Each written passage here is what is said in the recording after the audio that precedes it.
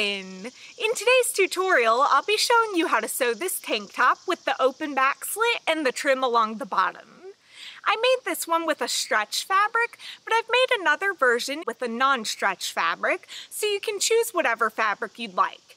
The only difference if you do choose a non-stretch is that you'll need to cut it a bit bigger so that you can get it on and off over your head easily since the fabric doesn't stretch.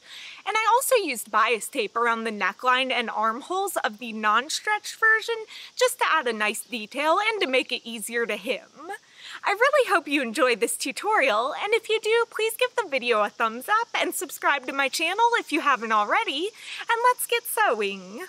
In this tutorial, I used about a yard of stretch fabric, and although I do include some tips for the non-stretch version, there are a few differences, so read the description box if you want to use non-stretch fabric, because I include more details on how I made it there. I used an extremely lightweight, stretchy fabric, the kind that you can easily see through when it's stretched at all. And I do want to warn you that super lightweight knit fabrics like this can be harder to work with. So I recommend getting a stretch knit that isn't so light because this top is easy to make with the right knit fabric. You'll also need at least 1.5 yards of a non-stretch trim or fringe if you want to add trim. And finally, you'll need a tank top to use as a template. If you're using non-stretch fabric, use a loose-fitting tank top you can get on and off easily since the non-stretch version needs to fit loosely. To begin, I wanted my new top to be shorter than my template, so I folded a few inches up to the length I wanted, although if you're happy with the length, skip that step. Then fold it in half down the center, and this is our pattern. Fold a section of fabric over, making sure it stretches the most in the direction the arrows are going if you're using stretch fabric.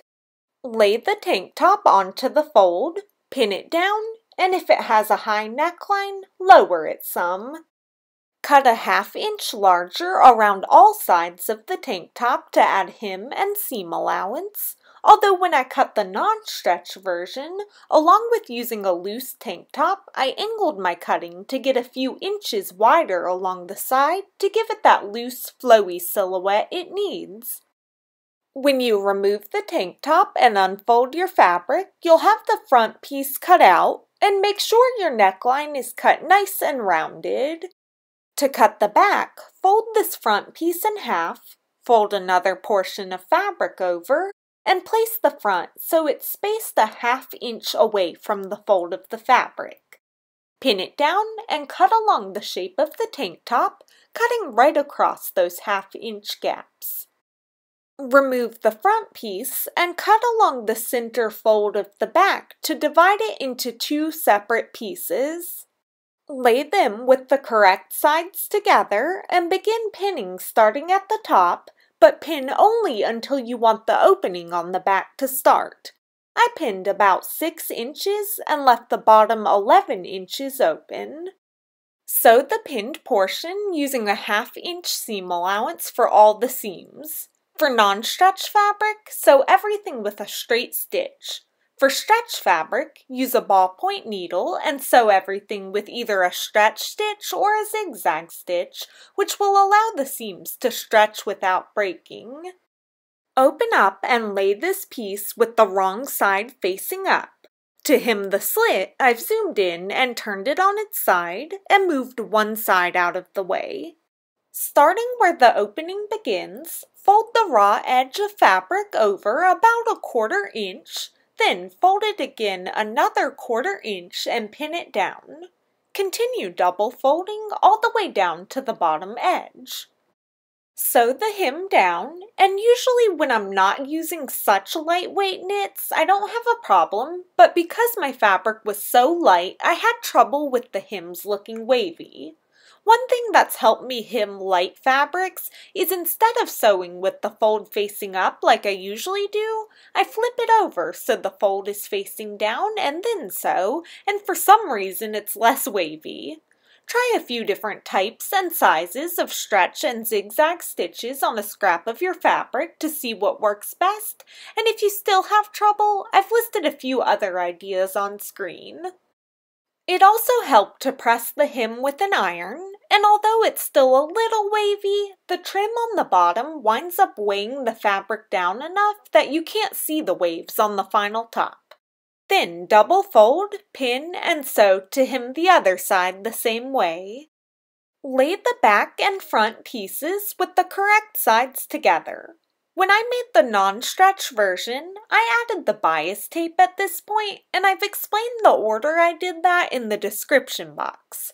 For stretch fabric, pin and sew the shoulders and sides. To hem the neckline, turn it inside out and double fold the fabric a 1/4 inch at a time, pinning it down often. To help it lay flat around the curves, smooth out the fabric with your finger as you go. I used bias tape instead of hemming the non-stretch version this way because it's really hard to fold a non-stretch fabric around curves, whereas it's really easy with a stretch fabric. When the whole neckline is pinned, sew the hem down, taking your time as you go around the curves. Double fold and sew to hem the armholes the same way. At this point, I decided to trim my top a little shorter, leaving a 1/2 inch extra for seam allowance, and since I just cut the back stitching off, I sewed over the end of the seams and hems again to secure the stitches. If you don't want trim, double fold to hem the bottom edge, and if you're adding trim, turn the top right side out. My trim had a large unfinished edge, so I sewed a row of zigzag stitches to prevent it from fraying. Lay the trim or fringe upside down, starting at the opening on the back, so its top edge is lined up along the bottom of the tank top. Pin it down, then line up the next section of trim and pin every couple of inches around the entire bottom edge of the tank top. It's important to pin frequently so you know you have the correct amount of trim measured out. To be on the safe side, you can leave a couple inches of extra trim hanging off and trim it to size after sewing it on, but if you're positive you have the right amount measured out, cut the edge so it lines up with the opening. If needed, sew zigzag stitches along the edge of the trim to prevent fraying and pin it down.